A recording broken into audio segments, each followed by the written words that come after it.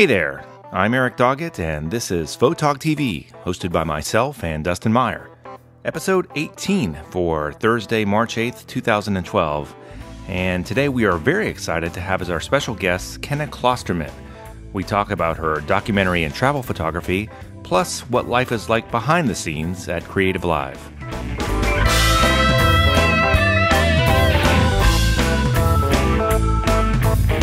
All right, everyone, thanks for joining us. This is PhotogTV episode 18. We are almost into the 20s, which has surprised me. Today we have a very, very special guest.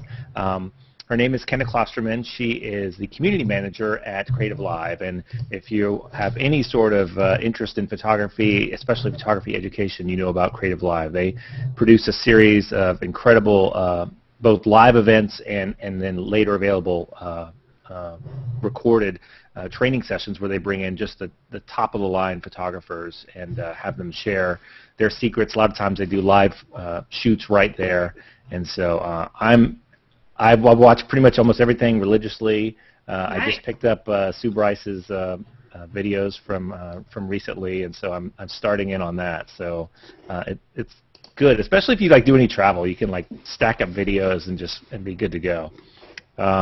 So what we've done today is we've asked Kenna to join us, and we're going to talk to her a little bit about both her work at CreativeLIVE and then her background in photography, because she actually is a photographer. She has done a lot of traveling, a lot of documentary style work across the globe, and so we're going to talk about that.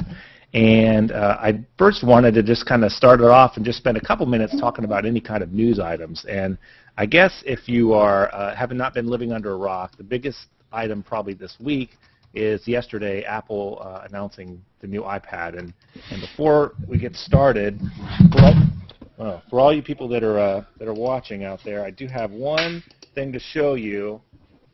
See if we can get that. There it is. Woo! So my iPad is for sale. Just on a piece of history. Just $7.99. I think that's a pretty good deal. I'll ship this to you. I won't even charge you for shipping. Wait, is that the iPad Classic? Yes, the iPad Classic. Okay. Could you use it for a mouse pad now? I mean, you could use it as a mouse pad. That's true. It could be. Well, my 6-year-old's been eyeing it. I think he would like to load it up with some SpongeBob episodes or something and go crazy on it. So, are any of you guys interested in this? Is this something you're going to run out and buy?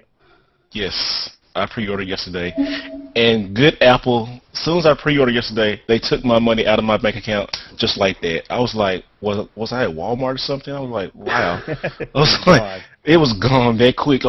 It took 15 minutes to get the order through because the website was just down. And as soon as I ordered I ordered the 16 gig white Wi-Fi, and soon turned back around, checked my bank account, money was gone. I was like, okay. This is your 5D Mark II or 5D Mark III money you were talking about, right? Yeah, that too. I mean, like I said, I'm drinking orange juice and eating beans and weenies and ramen noodles. So, yeah, this money's gonna be very great for me. Yeah, lots of expenses. What about you, Dustin? You looking at it? I will say this. I did buy the iPad 2, which I love, and I really like some of the features they have, like the 4G integrated, as well as definitely the higher resolution screen. I think as photographers, that's going to be a really big draw, just having a higher resolution. Because I remember when I upgraded from the 3GS to the iPhone 4 with the Retina display, how much, just better the display was. However, I would say that unless we get some sponsors for PhotogTV, I'm probably going to be eating out of a can of beans and weenies just like Steve, so I'm probably not going to be able to afford one right away. However, it could be used as a, if we get Eric, if you and I go dibs together and get the one with the 4G built in, then we could start taking PhotogTV on the road. That's true. That's true. So for those I thought you could sell this as like a wedding album for your brides and say, hey, this is the new Retina wedding album, and look how yeah, exactly. Your love in high definition. That's right. High definition love. We have to word that better, though. All right, let's see. The other news item I wanted to briefly chat on was the announcement of the 5D Mark III. And I don't know if did that happen this past week, or was that last week? I don't quite remember. I think that was last week. Yeah. That was last week. What do you guys think about that? Was that camera I mean, was it everything you wanted it to be, or did you look at it like they're trying to find this kind of niche where they can't really step on the toes of a 1DX, but they've got to improve a little bit? What do you guys think about that? I think they did a good job because the 5D Mark II was like an excellent camera. The only problem with the 5D Mark II I had was the noise. I mean, I switched from Nikon back to Canon, and I had a D700. The D700 was a beast of a camera. I mean, I could take that thing in like just no light and come out with some excellent images. And also too, the 5D Mark II, not the sensor, but the autofocus system, which that's been a joke, you know, with Canon forever. They finally stepped up, and like I was totally surprised. 61-point autofocus system, just like the 1DX. I can actually get that supreme good noise for $3,500, and people complain about the price, but what they don't know is the new advanced technology. You know, the Digi5 processor, the autofocus system, the noise, and Canon doesn't do. Canon now is starting to like, okay, we're gonna back off the megapixels. We're gonna back off all like, hey, megapixels don't make the picture any better or something like that. Unless you're like a high-end fashion photographer.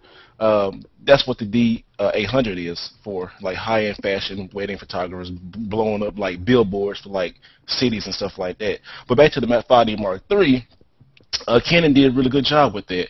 Now, some people can complain about it doesn't have clean HDMI out. I don't care about that. It has all the features that I wanted. The autofocus system was upgraded. The iOS is upgraded. The weatherproofing was upgraded.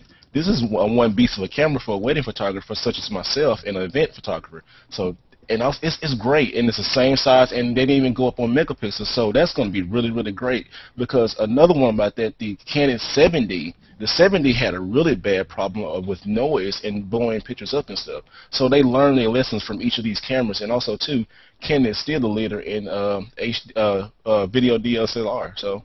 Mm-hmm. Now, Steve, I got to ask you, how long does your contract run with Canon as far as being an evangelist? Is that a... I don't know, you know, because I still got some Nikon cameras around here somewhere, so, you know, they'll probably run out after the show go up, so thank you for making me lose my contract, so.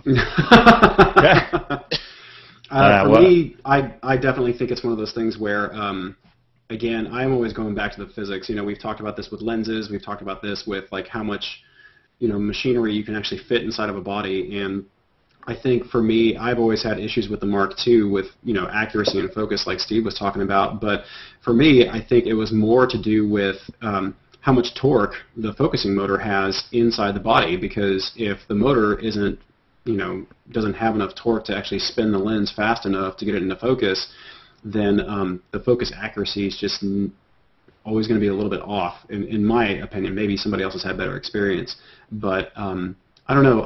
I have a 1D Mark II, or wait, 1D Mark III from years ago, and I've always loved how great it is focusing in low light, especially with wedding receptions and whatnot. But I also like to shoot wide open a lot, so with my 51.2, I need to know that the motor is actually going to get the focus nice and accurate, whereas on the 5D Mark II, I've noticed a lot of times it's off by just a couple inches or so. So that seemed to be a common thing. Like after the Mark II came out, there was this kind of undercurrent of people that looked longingly at Nikon's offerings as far as low light focusing, and so I hope they address that. I suspect this will be one of those things where you'll need to get that camera in your hands and play with it, and then make a decision based on that versus, you know, the specs that you read online. Unless you were, you know, looking to upgrade and you were already, that was in your cycle at that point. I mean, I can see that, like you were saying, Eric. The tough thing is that as a, you know, smart shopper, most people should rent the camera before they buy it. However, because it's brand new, it's going to be a while before it's even available for rent. So that's kind of the catch-22. Yeah, I still shoot with the 5D, and I like to say that it's not the gear that matters. So yeah, lots of people out there. Thank you. The Mark III is very, very far off for most people in this world, and the gear doesn't matter. Definitely.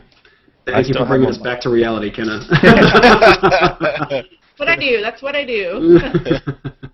Oh gosh. Well, from for all of you watching live in the chat room, if you have any questions for Kenna as we go through this, just feel free to ask away, and Dustin and I, one of us will catch it, and we'll drop it in there. So let's go ahead and get started. Today's special guest is Kenna Klosterman.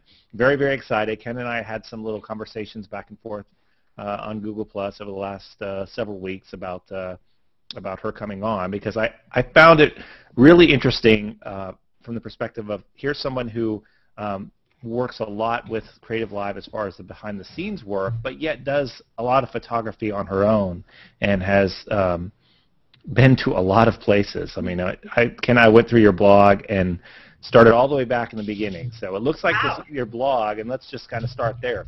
Your blog starts with this trip. It looks like you and two other women are heading off on an adventure, and that's the beginning of it, of what I'm guessing was about, is it a year-long trip? It was a year-long trip. My two friends, Ariella and Susan Roderick, who many of you might know as well, she was a co-host on creativeLIVE.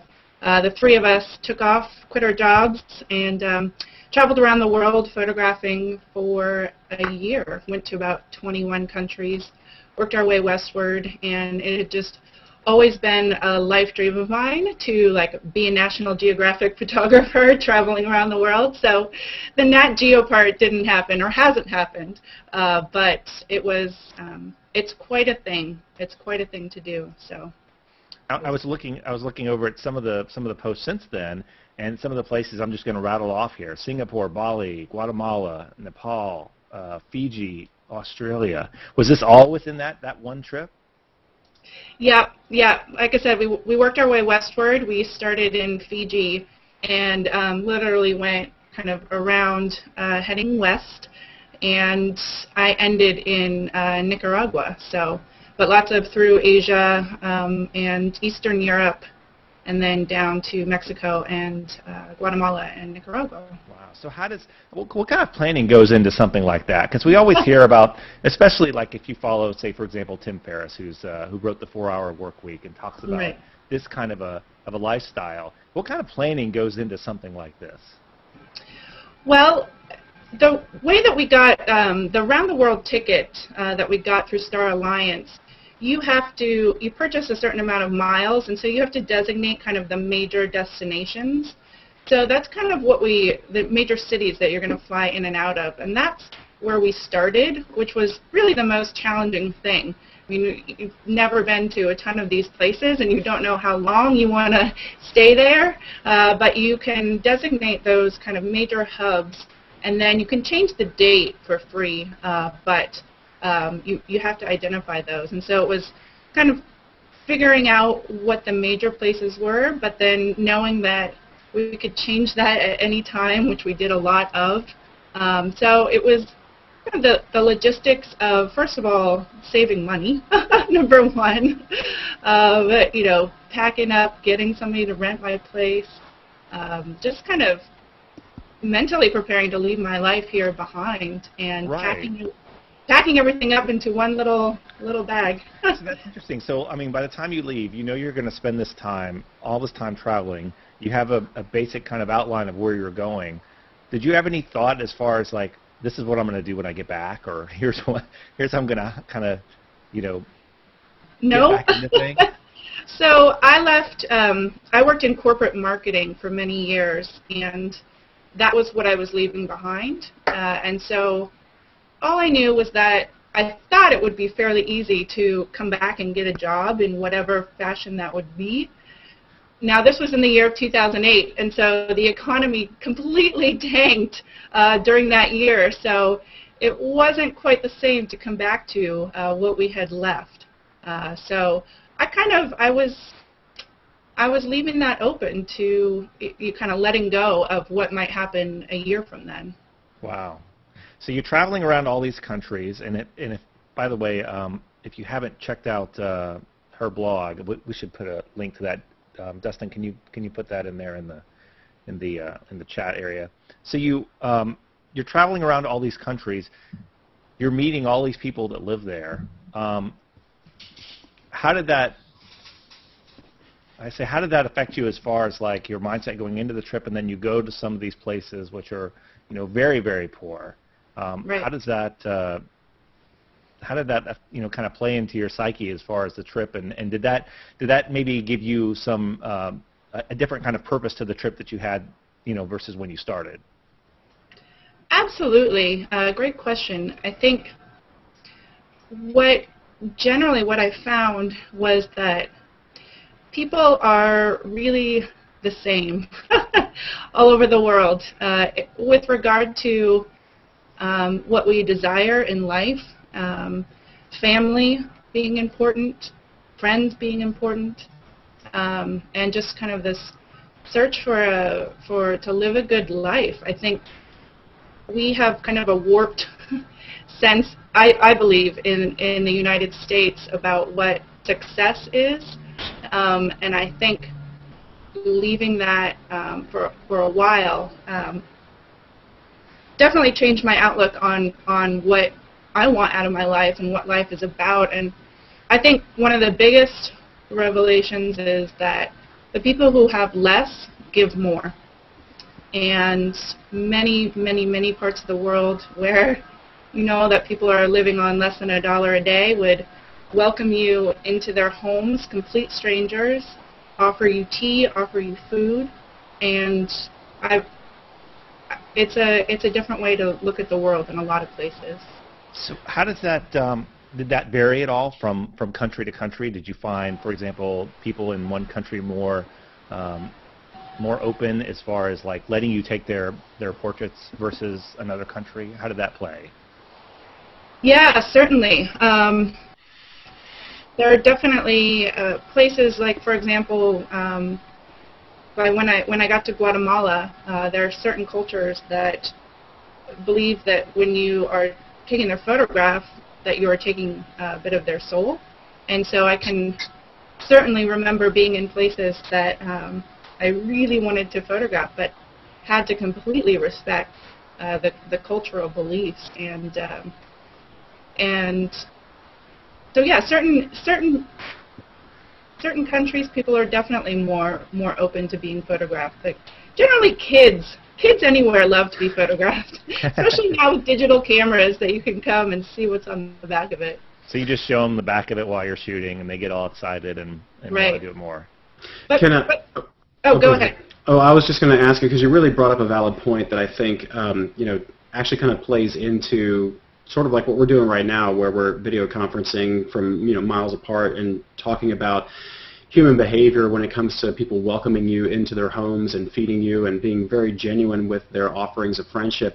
Has that kind of, I assume that a travel like this across the world would already have a major impact on your life and the way you view the world, but specifically about how these people welcomed you into their homes where, maybe the gear that you were carrying was enough to probably feed them for a year or something like that, and they're still treating you with such warm, genuine hospitality. Has that kind of changed your viewpoint on the way that you interact with people on a daily basis now that you're back in the States?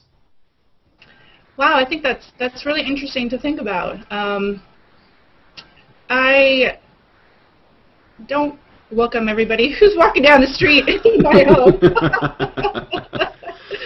Let's just say, like, when you do interact with people, like, on a regular basis.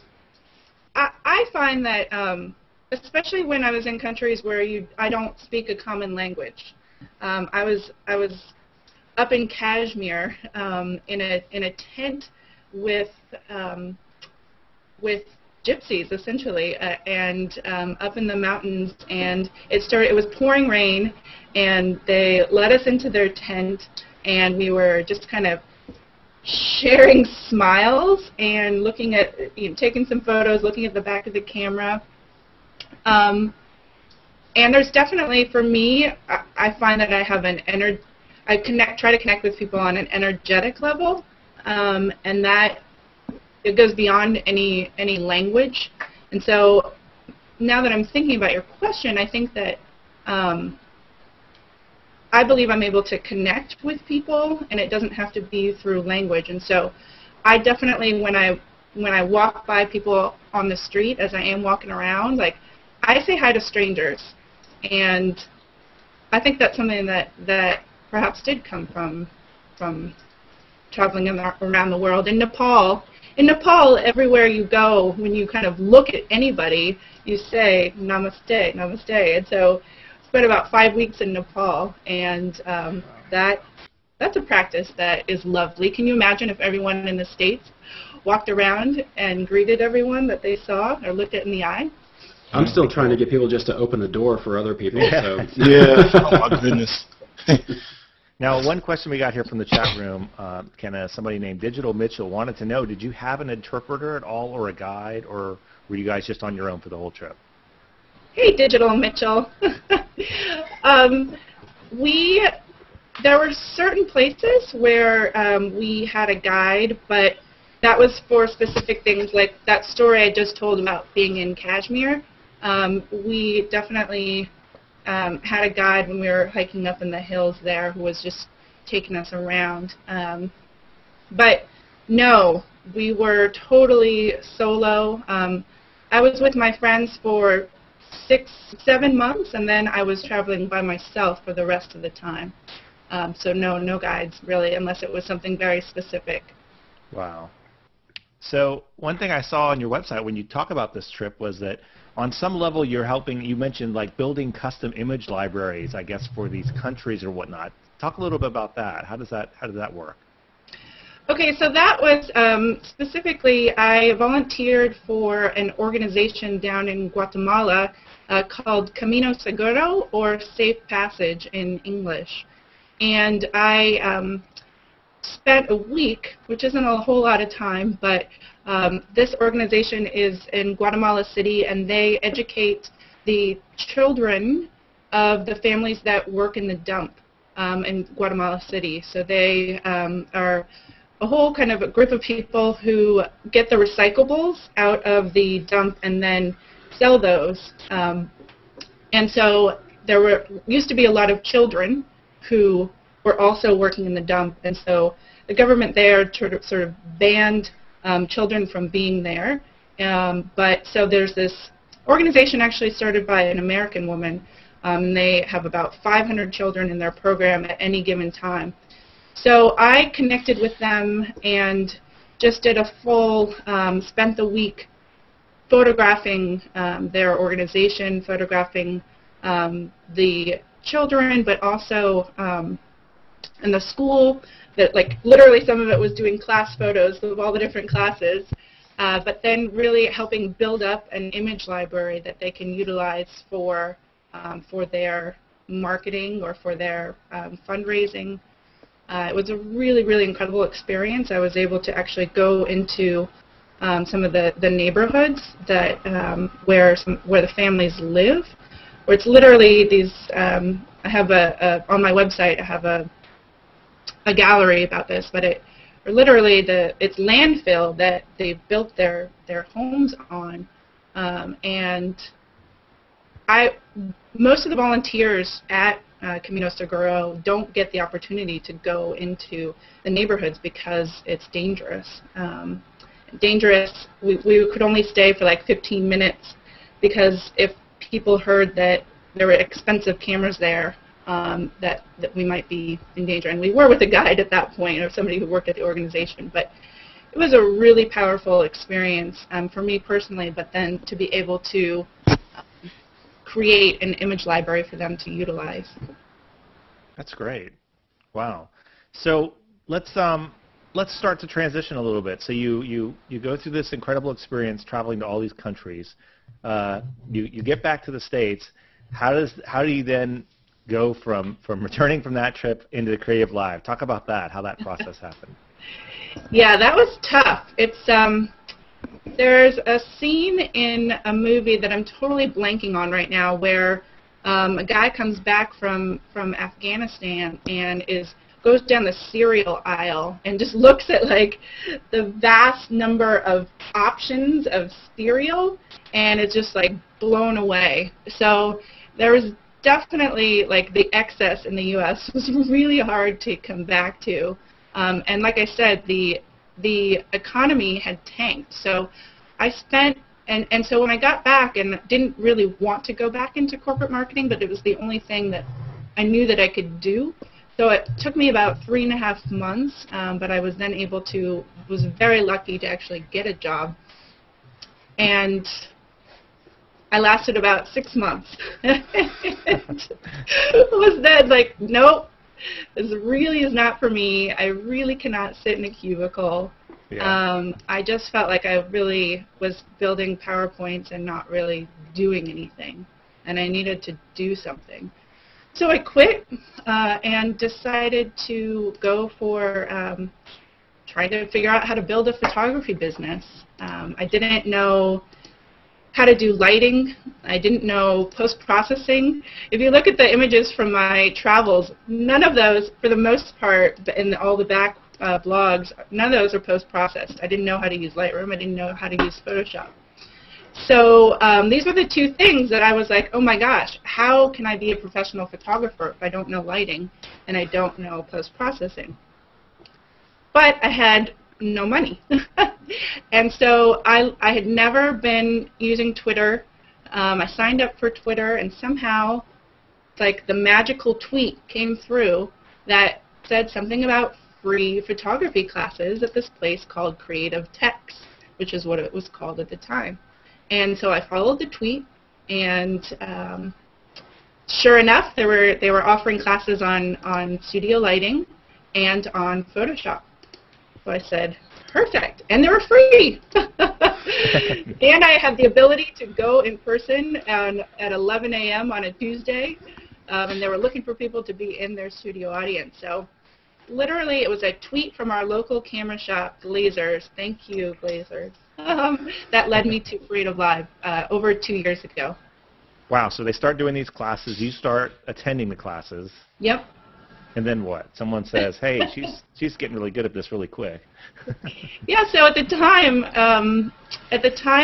it was very different. creativeLIVE, we were in a smaller place, and there were some off-screen chat hosts, and because I was going, and my friend Susan Roderick, again, who was my co-host, it was kind of, the two of us were partners in crime, and we were going, like, we became the biggest groupies. We were going, like, 3 times a week to every class that they had.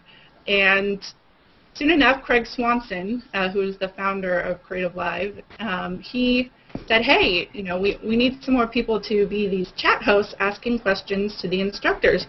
This was not on camera at all. We were just like way in the background. Susan and I were in our jeans and T-shirts, and we started as chat hosts, volunteering, and it just grew from there. And 1.5 years later, Susan and I came on board to actually, as contractors, to do social media for creativeLIVE and continue the hosting and doing behind-the-scenes videos and such. And then another 6 months later, and I went on board full-time with creativeLIVE in the end of October. So it's been, you know, a journey over 2 years. Most of that time was volunteering, and I essentially got a free education, big time. I've been probably to over 50 workshops at creativeLIVE for free. So that would be a great place to volunteer. I could see like, it was. looking for some way to both gain knowledge and contribute. That would be a good place to do it. Well, it is. It is, and we're always taking on new volunteers. So. Wow. So we have a question here. Go ahead, Dustin. Well, I was just going to say, you know, I know that you guys, you know, definitely appreciate all the people that come and, you know, to the show and do all their free seminars with you guys. I know recently you guys had Jack Hollingsworth, who is a iPhoneography guru. So if you guys are out there, make sure you follow Jack. Austin. He's actually a local Austinite. Yes, we are all about Austin people. But I know that everybody that you guys have on there are just amazing, but is there a particular guest that you've worked with on the show that either just blew your mind or just cracked you up or just really sticks out in your mind? I was really hoping you were not going to ask me that. That's a great question. I didn't even think about that one. Either I was going to ask it or the audience was going to ask it. Yeah. So. How can I choose? My it could be worse. We could ask you who the worst person was. Oh. No. There are no worst. There's no best. There is no worst. Only different. That's the safe play right there, ladies and gentlemen.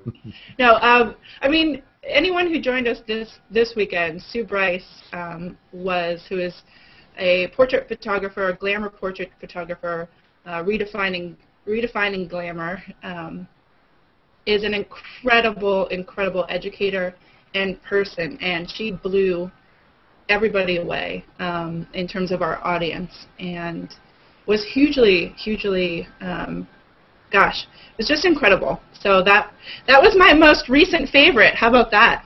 That's a safe but perfect answer. Yeah. So I got one question here in the chat room from Emily Evans Sloan. She wanted to know, outside of all the Creative Live people, do you actually have is there a community of photographers that you hang with up there in Seattle? It's separate? Hi, Emily. Emily was with us in person for one of our workshops, so thanks for tuning in. Hope the knitting is going well in Kansas City. Right now I spend a lot of time at Creative Live, but some of us are involved in, and one of my coworkers, Kate Haley, is really involved more involved in the local Seattle photography scene than I am. And in fact, we both have been involved in Help Portrait for 3 years, and that is certainly a place where I've connected with a lot of local photographers. But there's things like the Seattle Flickerites that Kate is heavily involved in, and I've attended some of the time. We have a ton of John Cornicello, who many of you may know. He's the man. He's taught a couple of classes at Creative Live, but is also always there as an assistant to many of our instructors. He's incredibly involved and connected in the Seattle photography community. So I think I would like to be more involved than I am right now, but there's a huge community of people here. Lots of photo walks, and those are fun. So where do you see Creative Live going? I mean, it's kind of reached this particular level. Are there things that you want to do as far as like on the community management side of it that you want to improve on for this year, or bigger goals? Absolutely. I think as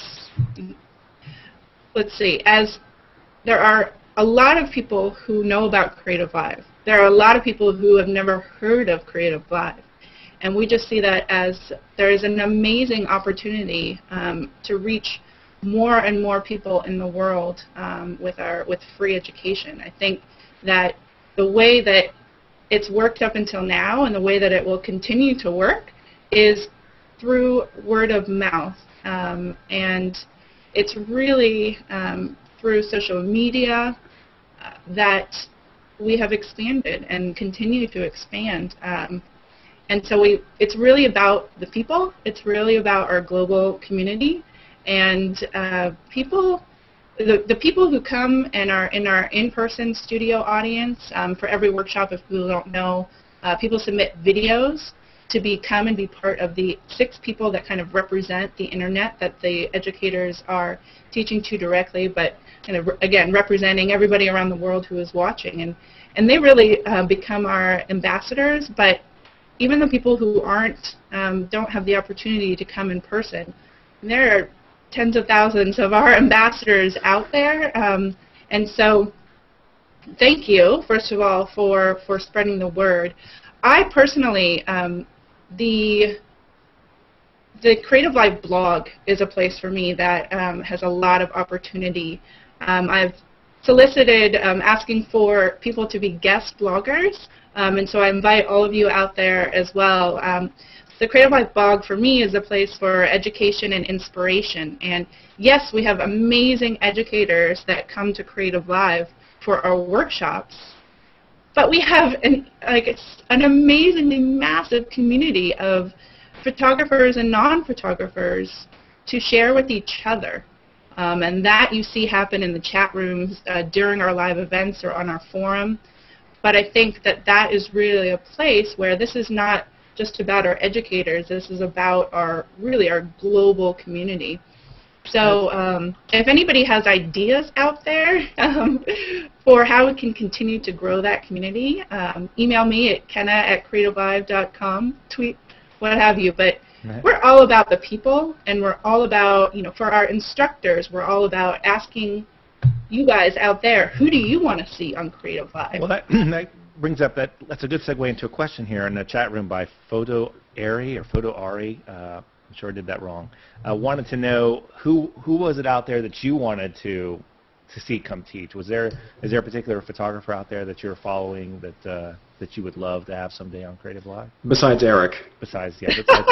Or Dustin. Besides the two of you, for sure. Actually, the person that I would really love to come see, to see on Creative Live is a photographer named Amy Vitale. Are you familiar with her? Vitale, and that's AMI, Amy Vitale. Uh-huh. She is a very inspiring photojournalist and documentary photographer, and we haven't done anything with regard to documentary photography, and since that is what I'm most enthusiastic about, or one of the things, I love her sensibility, her work, her spirit, and maybe today I will reach out to her. That's interesting, because how could you do that? I mean, most of the people you've had work really well in that kind of studio kind of controlled environment, but when you want to, are you just going to have to lead a gaggle of people walking the streets and talking about that, or how would you do that? That's the challenge. That is the challenge. You've seen for some of our workshops, primarily we're all in the Creative Live studio. We had a recent one with Zach and Jody Gray, where we were at a different location for their wedding photography workshop, where we were at a mansion here in North Seattle. But to broadcast from there is definitely more challenging than to broadcast from our studio. And so, yes, part of the goal with Creative Live is that we're not just talking about what we're doing, but we're actually showing and doing. So we're actually creating as part of the experience, and hopefully people are out there creating at the same time, practicing in the evening or what have you. And so, yeah, so something like travel photography, documentary photography is a bit more challenging. So if anyone has ideas, I guess it'd be one thing if you're like following around one person and that person goes up and asks to take someone's photograph, but when you got 10 or 20 people coming up there and saying, hey, we're all part of this class, and we got this live thing going on behind us, let's take a picture. That could be a challenge for sure. And I would just like to drop the hint for anybody who's watching this later on via live stream or YouTube that the Zach and Jody workshop actually trended on Twitter. So that was one of the things I got on there, and shortly thereafter, WPPI trended on Twitter. So just to kind of give you the immensity of how many people were interacting with that one workshop with Zach and Jody, it just really kind of gives you some perspective on how far-reaching these workshops are and how much impact it has and how much people are hungry for education and the good that Creative Live is doing for that need. Yeah, thank you. That was super fun. Somebody let Zach know that he and Jody were trending, and it was like Zach and Jody, and then Facebook IPO. So those are the next week that are trending. So if we had like a Zach and Jody IPO, they would be set. So Zach, Jody, if you guys are listening, which eventually you probably will be, we also ask as compensation some shares in your public options. So that'd be great. Or maybe Facebook. Yeah, I'll take a little Facebook, I guess. Wow. Well, I mean, this has been great. I've really enjoyed this. Before we wrap up, though, I do wanted to talk on this bigger issue of, because I saw this theme when I was looking through everything, reading as much as I could about you. I saw this theme of karma, this kind of overriding thing of everything, and I wondered if you could talk a little about that, because it seems to be a theme that followed both in your photography around the world and then at Creative Live, where you kind of really take the idea of karma importantly. And I wonder maybe if you could shed a little bit about that. Well, thank you. And thank you for that. That's really special to me, actually, that's what you picked up about me, and I feel very humbled and honored to be part of Creative Live. We are just getting started, and it's really, really exciting, just where we're going to go, I think. And I think, yeah, I mean, I think everything that you do, that you put out there, comes back around. And I think our lives are just reflections of what we are putting out there. And so I was always raised with, thanks Mom and Dad, with a responsibility to give back and to help other people in the world. And man, what an opportunity that I have fallen into to be able to do that with creativeLIVE. So I think the more that you give, the more that you get. And I think, like I said, the people around the world that I met that have the least are the ones that are the most giving. And I think if we can think about that as we go through our daily lives, all the better. Have you found that since you've been on this kind of journey over the last couple of years, that you are more attuned to seeing karma in terms of, do you look at things, the good that happened to you, and it's almost like a mindset, like you kind of zero in and say, that actually is, I don't want to say a result of me doing something good, but it's tied into that. Absolutely. I mean, I think Sue Bryce talked about this a lot this weekend, that our lives are what we make of it. Our giving and everything that we do comes back around, and it's up to each of us to create our life. And so I think the people that we bring on creativeLIVE, who are giving, who are opening up themselves raw, the educators raw for 3 days live, it's amazing to watch their transformations in terms of what they get out of it and how much they've given, and what some of the changes, that how it affects them personally. And I get to experience that all the time, and I experience that with all of you who share your stories, the people who have, again, come and been here in person. It's just an amazing thing to be at a place where we're constantly creating and constantly doing new things, and that's really what we're all about, is that active creation and not being stagnant. And I don't know if that really answered your question, but oh, sure. Well, it was interesting to hear when you mentioned the idea that people who are giving these classes have an experience too, beyond just it's 3 days and I'm exhausted and ready to go home. That there's something to it that lingers with them afterwards.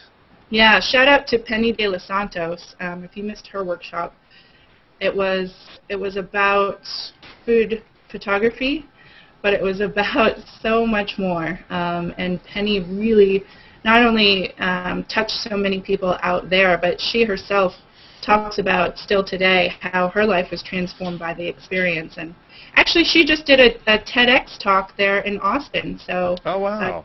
Check that out yeah. on YouTube, Penny de los Santos. TEDx, I'll have to, yes, that's big. Everyone loves TEDx. Yeah. Gosh, well, before we wrap up, I just wanted to open up, if anyone in the Hangout has any questions, feel free to just jump off your mic and ask them. And I'm looking here in the chat room. We had lots of people: Digital Mitchell, Brianna, Nico, Kate, Evan 140. Nico! You probably know who all these people are. We're just like, I don't recognize Nico and Kate. I mean, I just have to give a shout out to our incredible team of a very tight team of people who are behind the scenes at creativeLIVE. And when during an event, there are a ton of people who come in, who we bring in and are helping make it happen. But there's a very small core team of us that and each person is incredibly vital, and I'm, again, honored to be a part of that team. So Nico is Nico. That's his title. That's a cool title. That's a cool name. So how many, just offhand, how many people on a production like that are behind the scenes doing that kind of work? Yeah, there's often, depending on the complexity of a workshop, there could be, over 30 people that are there. There are 8 of us that are full-time, but yeah, quite a number of people to make from the cameramen to the sound guys to the behind-the-scenes chat hosts. I have to say, a lot of people think that it's just me and whoever else is chatting, picking out questions, but we have like 5, sometimes 6 other people in the background who are helping monitor the chat room and picking out those great questions for us. So. Wow, that's amazing. Okay, well, let's see. If anyone has any questions, feel free to jump in. It's all quiet. Dustin? I think everybody's scared. I don't know. Me personally, it's not really a question, but like Kenna, I came from parents that were very big on making sure that for as much as you've been given in life, it's important that you try to give as much, if not more, back. And over the years, I've found myself, teaching not just workshops, but working with kids with photography classes or parents and just teaching them how to take better pictures of their children and stuff. And I can't agree with you more, not only with you learn by doing, so even when you're teaching, you're still learning new stuff. I can't think of how many times I've just said something that's come out that I've never even thought of before, but I was like, oh, wow, why didn't I think of that before?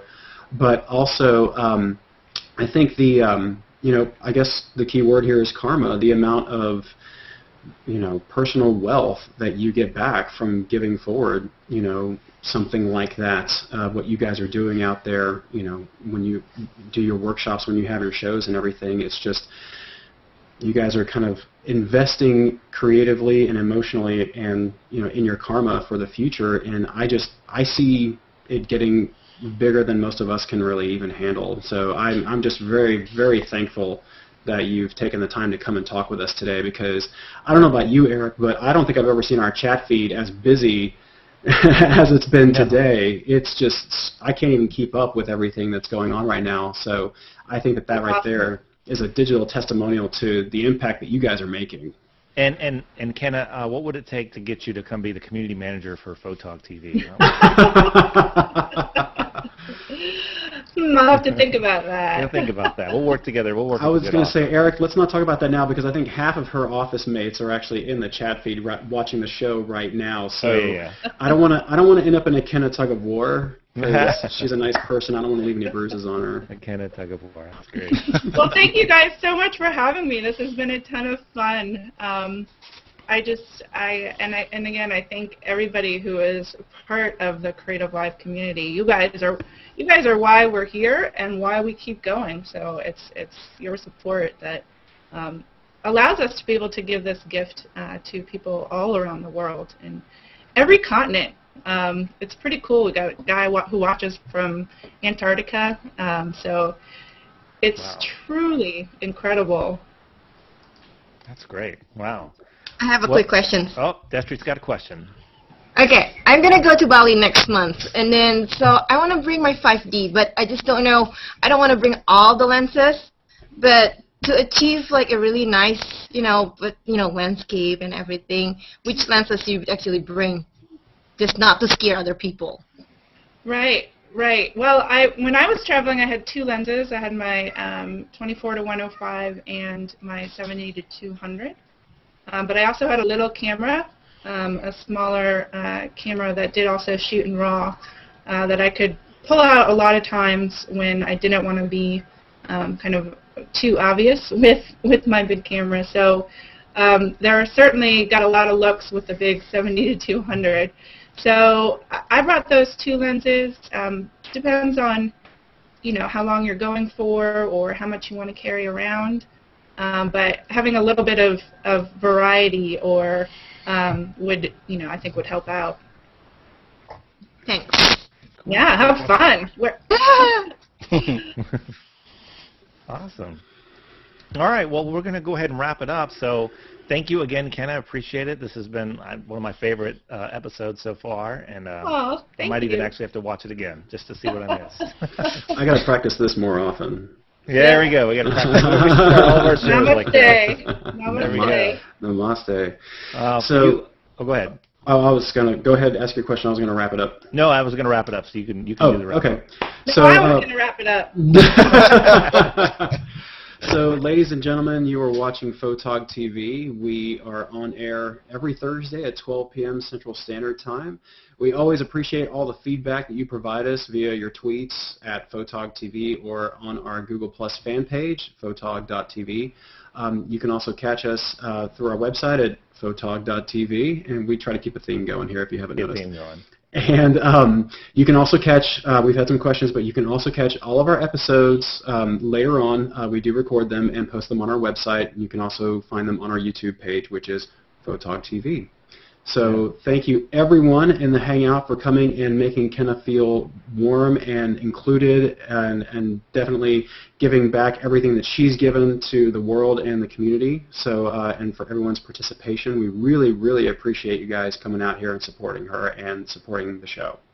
Yeah, thank you. And I just wanted to also shout out, if you don't know about CreativeLIVE, go to www.creativelive.com. And we have some incredible workshops coming up. And if you want the list of ones to buy, I can give it to you. It's It should be the most recent one. I love the Vince LaFerre one. Of course, the Zach Arias one was great. If you didn't hear about Zach and Jody, you're living under a rock. Yeah, that one too. creativelive.com. So perfect. Yeah, and if you guys out there listening have any suggestions on future guests, we would love to hear them. You can just email us at, or email those to us at photogtv@gmail.com, and we can reach out to those people. So thanks everyone for coming. We appreciate it. Thank you guys. This was a lot of fun. Thank you, Kenna. We really appreciate it. Thanks everybody. See you all next week. Bye bye.